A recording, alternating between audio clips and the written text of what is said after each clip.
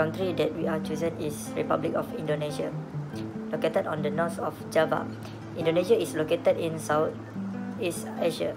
The population in Indonesia has the world's fourth largest population after China, India, and the United States, totaling an estimated 238,552,952 individuals in July 2004, with a 1.5% annual population growth rate. 69% of the population live in the rural areas. Java is one of the most densely populated areas in the world, with more 120 million people, or some 945% per square kilometers. By contrast, the most densely populated outer island have 90% of fewer per square kilometer. Jakarta, on the western end of Java, is the largest city, with an estimated population of 11.4 million in mid-2001. Ethnic group in Indonesia is a culturally very diverse nation. Ethnic identities are not always clear or agree. Ethnic groups may appear or profess to be more distinct socially or culturally than they actually are, but there are about 350 recognized ethno-linguistic groups in Indonesia. 180 of them located in Papua. 13 languages have more than 1 million speakers. Javanese make up 45% of the population, Sundanese 40%, Maduras 7.5%, Costa Malay 7.5%, and the others is 36%. The language official in the Indonesia, which is Bahasa Indonesian, a modified form of Malay with estimated 17 million to 13 million mother tongue speakers and more than 140 million second language speaker or readers. Additionally, as many as 725 other languages and dialects are spoken. Some have large number of speakers. Javanese 75 million, Sundays 27 million, Maduras 14 million, and Malay 10 million. Other language with more than 6 Library of Congress. Federal Research Division Country Profile. The Indonesia, December 2004, 1 million speakers each in descending order are Minangkabau, Balinese, Bugis, Aceh, Batawi, Bajaris, Sasak, Toba Batak, Chinese of various dialects, Makassar, Lampung Dairi, Batak, and Rejak. Since independence, and particularly since 1965, English has replaced the Dutch as the main Western language spoken and widely used in government business circles. Religion in Indonesia has the largest Islamic population of any nation. Most Indonesians, 88%, count themselves as Muslim and observe Islamic practices to varying degrees. Another 5% Indonesians are Protestants, 3% are Roman Catholic, 2% are Hindu, 1% are Buddhist, and 1% of them are other religions. In some remote areas, animism is practiced. The Constitution guarantees religious freedom. The 5 religions mentioned recognized by the state. In 2002, the People Consultative Assembly, Majelis Permusyawaratan Rakyat, rejected a proposal to introduce Islamic law constitutional requirement. Thus, a little introduction to the background of the Indonesian state. In macroeconomic factors in Indonesia, the country has and is going through a difficult phase, especially in the form of the inflation and unemployment. In this video, we provide a summary of macroeconomic issues and a discussion of macroeconomic theory in Indonesia. Today, I want to talk about the summary of macroeconomic issues in Indonesia. First is inflation. Inflation is one of macroeconomic indicator because an important issue among economists. Inflation is the tendency increase in average price in general. Inflation is a rise of all price. So, a policy related to inflation is a policy relating to price stabilization. Phenomena in Indonesia actually is not the short phenomenon that is only happened coincidentally.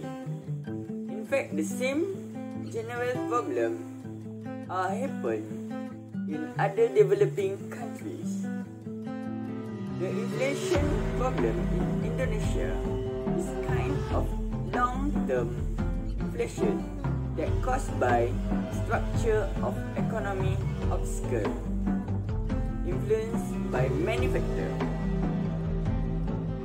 Some of the factors which is influence developing of economy is the level of inflation rate. Main factors that cause inflation rate in Indonesia are fluctuations of fuel price, growth of money supply, and growth of gross domestic product. Indonesia is one developing countries that economy condition tend to go up and down, which is also called fluctuation that caused by domestic and global effect. If developed countries face crisis, so this crisis will be impact of developing countries directly. For example, crisis that happened in United States in 2008, this crisis directly impact on ASEAN countries, include Indonesia. Second macroeconomic issue that I want to talk is unemployment issues in Indonesia. Unemployment is a term referring to individuals who are unemployable and seeking a job but are unable to find a job. Furthermore, unemployment is often used as a measure of the health of the economy. The most frequent measure of unemployment is the unemployment rate, which is the number of unemployed people divided by the number of people in the labor force. Indonesia unemployment rate increased to 7.07% in August 2020 from the previous reported number of 5.28% in August 2019. Indonesia unemployment rate is updated yearly, available from August 1984 to August 2020, with average rate is 5.94%. The data reached an all-time high of 11.24% in August 2005 and a record low of 1.62% in August 1984. The data is reported by Central Bureau of Statistics. How to solve the unemployment in Indonesia? First, to solve the capital accumulation problem, the banking should be directed to accelerate investment credit. This may be done by creating special incentive for the banking, such as a lower assessment on the balance activa according to risk (ATMR). Besides, to make the real sector relationship is more productive with the capital market, it seems that the market capitalization should be supported more from the total share, not from the price. Special tax facility may be provided to companies issuing share in the Indonesia Stock Exchange. Second, the government cannot totally depend on the market mechanism. There should be hand-on strategy, especially designed to return the level of unemployment to the long-term balanced direction. Europe's experience show that the level of unemployment will tend to get worse and last for a long time if not handled appropriately. It is the interest of Indonesia people do not get trapped in a situation similar with the unemployment pattern of West Europe. How to solve inflation in Indonesia? The first one is step to control inflation. Maintaining volatile food inflation between 4 to 1% through effort to strengthening the 4 pillars of strategy, which is price affordability, supply availability, smooth distribution, and effective communication in the line 2019 to 2021 National Inflation Control Roadmap.